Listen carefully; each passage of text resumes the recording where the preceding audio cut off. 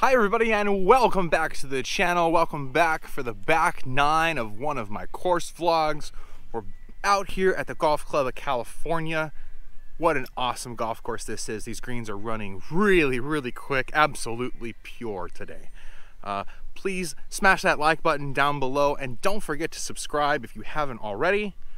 We'll see you out there on the 10th hole. Right here. I believe it's a par 5.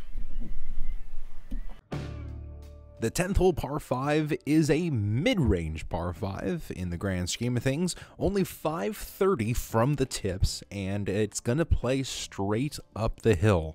The entire golf club here sits up on a ridge, so there are lots of terrain changes that you have to take into account. That fairway bunker on the right is going to be a problem off the tee, and then really it's just the severe slope that you have to deal with up into the green. What am I talking about? That's a rocky trench right in front of the green. That's also known as a barranca here in California. You know what, though? If you go down in there, you could chip it out on a day like today. If there's a lot of rainfall, not gonna happen on one of those days. First things first, it's a downwind par 5, so let's send this thing.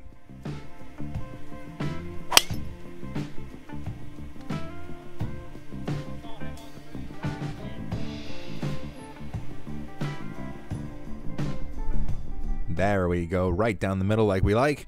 A big 7-iron here downwind to that front plateau green.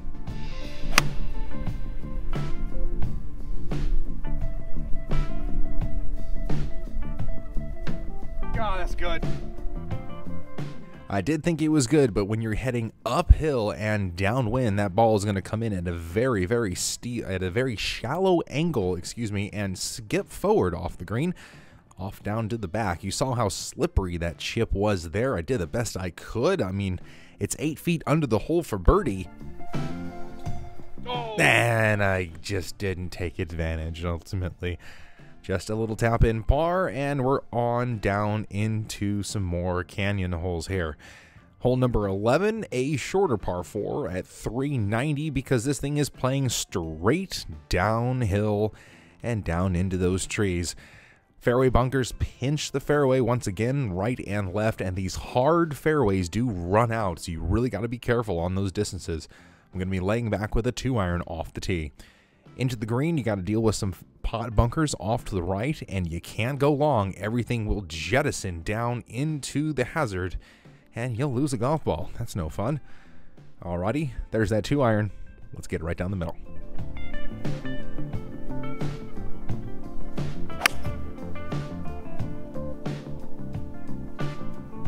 Clubs off the tee were really working for me today, especially that 2-iron. It's really running down these hard and fast fairways. Now into the breeze here, 120. I had to club up to a pitching wedge, hoping it was enough down that hill, and ultimately it took off with a lot of spin back to the front edge because it was into the wind, so I had to lag one down from the front to the middle of the green. Was downhill a little bit strange as this whole entire hole slopes right down the hill. Cozied one on down there though. A nice foot little tap in for par, and we're off to the 12th. Now look at that fence line that definitely cut off the black tee. It looks like the property owner next door is going to be building something there. I wouldn't doubt if we're going to have some homes here sooner or later. This short par 4 is pretty fun, but off the tee it's really pinched now when you're all the way back there. You can't really see too much. 332, the middle of the green with the hard fairways. If you can hit something 290, it could take off and hit down into that green. But to be honest, with all that water off to the right and those bunkers, that's just not something you really want to deal with.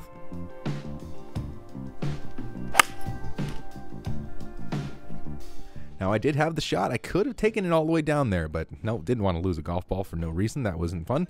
So I just smashed a 2-iron down the middle of the fairway like everything else was going to happen for the day. And I'm going to take a little sand wedge and try and chip this onto the green with a little half wedge. Was really able to hit a little nippy one, though, and that thing checked up early on the green and left myself another 30-footer here. Just trying to lag another one close and a nice stress-free par putt.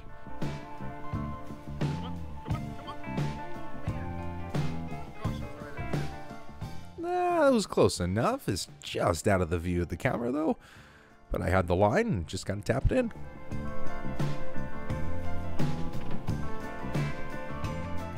Alrighty here, lucky number 13 is the toughest hole on the back nine. It's going to be playing downhill at 413 yards, but don't be deceived because it is really, really tight off the tee and especially tricky into the green. Heading into the green, it's a nice boomerang green around that pod bunker, and it's a severe slope off the front, a big false front. Big, like 10-foot chasm there in front of the green. It's going to be playing all the difficulty, especially playing straight back into the ocean breeze. That 2-iron was working, so let's hit one more here off a high tee.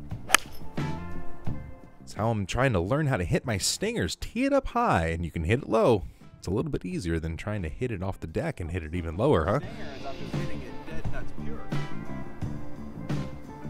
Got a nice pitching wedge here into the wind, though, and that front flag probably should have taken a little bit more club, as this ended up getting right next to the flag and just spinning off the front edge just barely here.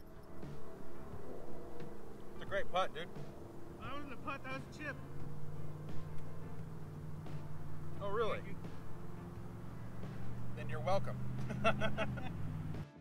I'd like to mention that I had just given my friend a little chipping tip.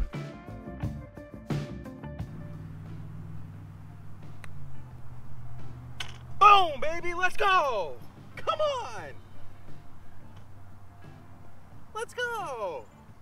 Oh, the eye roll that I got out of my buddy right there was absolutely worth every second. But hey, he chipped it close, I chipped it in. The chipping tip works.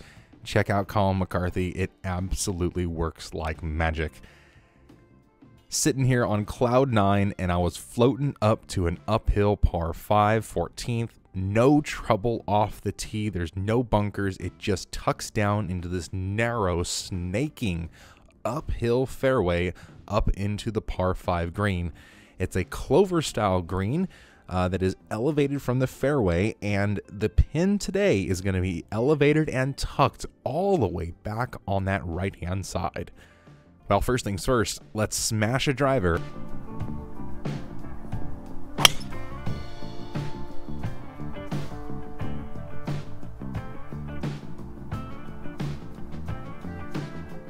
The first mission was accomplished, and we're down Main Street.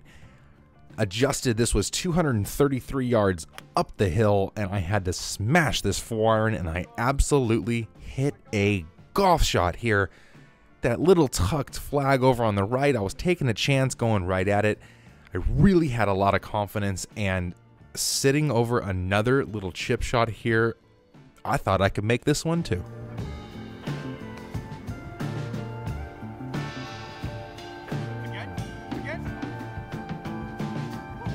Not quite, but you cozy on up there for a tap-in birdie, and we are back to even par, facing what is allegedly the easiest hole on the golf course. This is a downhill short par 4, gonna be playing even shorter with the firmness of this golf course. Those two little fairway bunkers will pinch a shorter drive, and into the green, you got to deal with that bunker. From up above, it doesn't really show it too well, but that bunker is embedded into a hill, hiding most of the green from the view of the fairway. It's kind of cool. You can't really see much down there.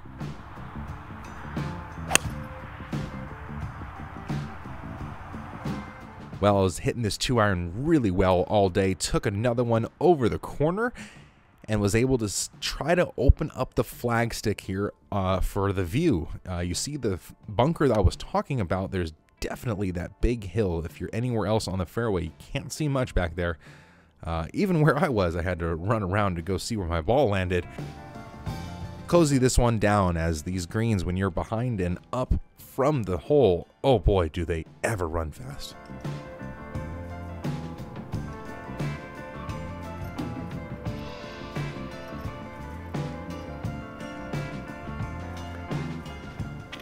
There we go, just another par.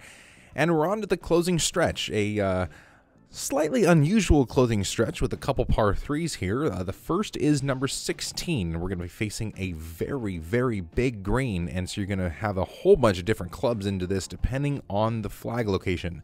Ours was pretty much in the middle, kind of down towards the front, and way off on the left-hand side.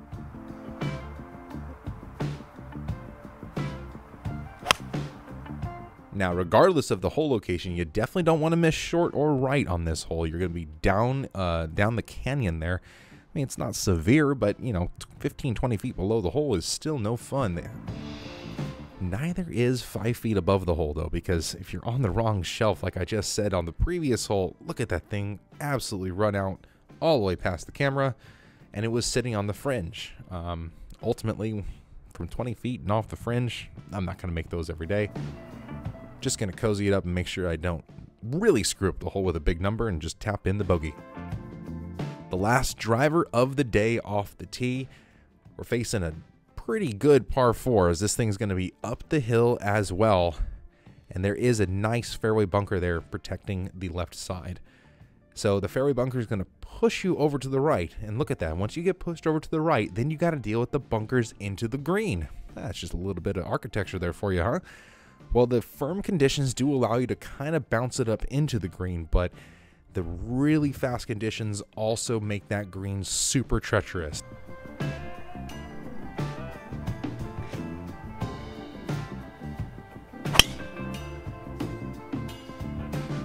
One last big driver down the fairway for me. Man, that one really felt good. Set it right down, almost as good as you could right here next to the 150 flag, and let's take that 9-iron, stripe it to the middle of the green. Hey, just a yard. Keep going to the yard right. And with the cold conditions, the ball didn't quite fly all the way up there, but if it was above the hole, I would have not even been close to making this putt. Look at this slope. It almost came back to me off that slope. Just a little 2-putt par, and we're on to the final hole. 18 here is a par 3, playing right back up into the clubhouse, and it's a solid 200 yards here from the black tees. Gorgeous looking clubhouse there in the background, and a solid shot here over the water is required.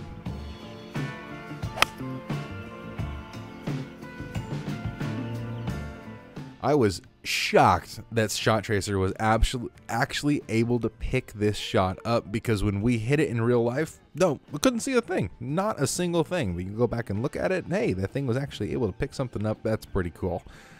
A little 6-iron, I was pushed off to the right-hand side. I was aiming middle of the green, just trying to get up and down here from all the way across the green, kind of feeding it over to this little plateau that we were facing. And one last par putt here, trying to end on a good note.